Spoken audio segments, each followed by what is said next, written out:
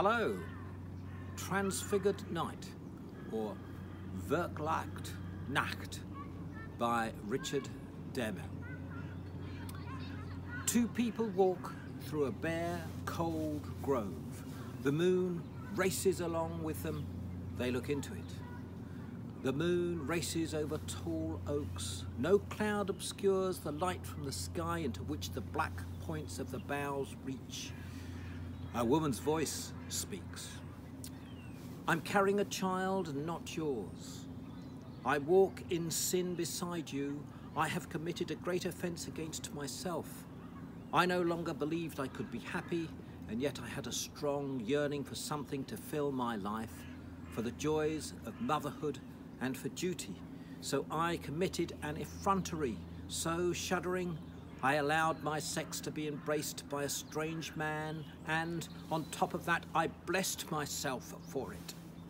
Now life has taken its revenge. Now I have met you, oh you. She walks with a clumsy gait. She looks up. The moon is racing along. Her dark gaze is drowned in light. A man's voice speaks. May the child you conceived be no burden to your soul. Just look how brightly the universe is gleaming. There's a glow around everything. You are floating with me on a cold ocean, but a special warmth flickers from you into me, from me into you.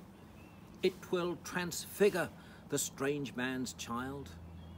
You will bear the child for me as if it were mine.